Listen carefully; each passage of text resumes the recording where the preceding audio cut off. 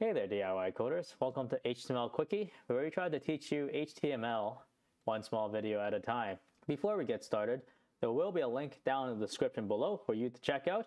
If you have no clue what the heck HTML is, or if you have a rough idea, I do recommend you check that video out.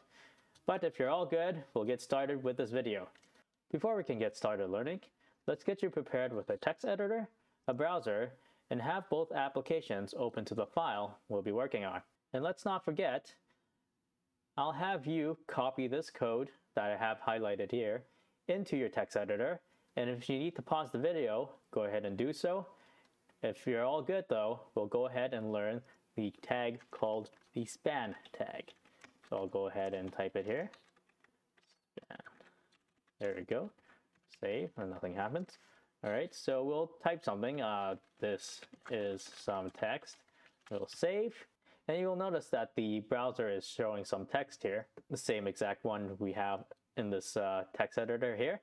So let's bring out the p tag here. I'll just type it in here. All right, and we'll just copy this text here. And we will compare the two lines of text and see if there's anything different. And you'll notice there's absolutely nothing different. So you might be wondering, what's the difference between the text in the span tag in comparison to the default text? So in terms of the text, there is no difference. But in terms of its use, it has a specific need within HTML according to the HTML standard. So let me just grab a bit of text that I made previously right here, copy and paste this here. All right, we'll save, and it will show the text that I've made onto the browser. And let me just readjust this. And let me also apply this other piece of code that I have down here. And I'll put it into the head tag here. There we go. Maybe shift it back, save. All right. Oh, something went wrong here. This is not the right letter. There we go. Okay, let me just zoom out. There we go. So here we have some CSS code.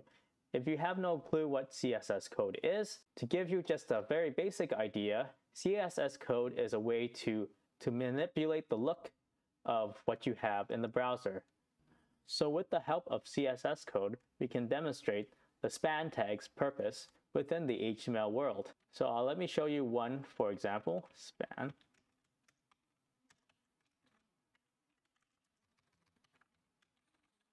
Span, there we go. All right, and then we will use a attribute called class. All right, and then we'll put in a value of red. All right, and now we'll save.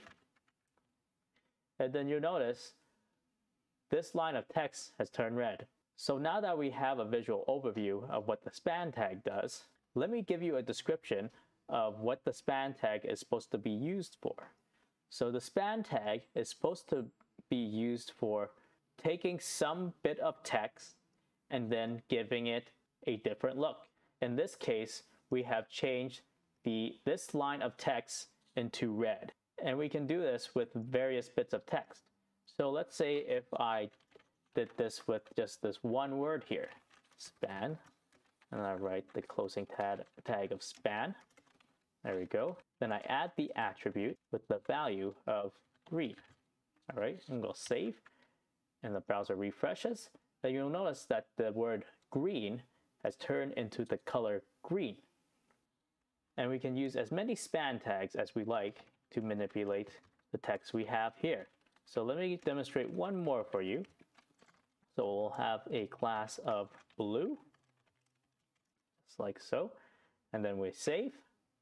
And you notice the word text and the period has changed to the color blue. Again, to be clear, in order to use the span tag appropriately, you must have a basic understanding of how to write these CSS code. Now, if you want to understand how to manipulate the contents of your web browser, or in this case, a web page, I will have a link down in the description below for you to get started learning CSS. And that's it for this video. If you found this video helpful, make that like button blue. If you found this video unhelpful, make that dislike button red. And if you have any colorful comments, I would like to hear it down in the comments section below. And don't forget to hit that subscribe button if you think I've earned it. And if you think I did earn it, hit that notification bell so you can stay updated on all the new videos that I upload to YouTube. That's it for now. Thanks for watching. See you guys later.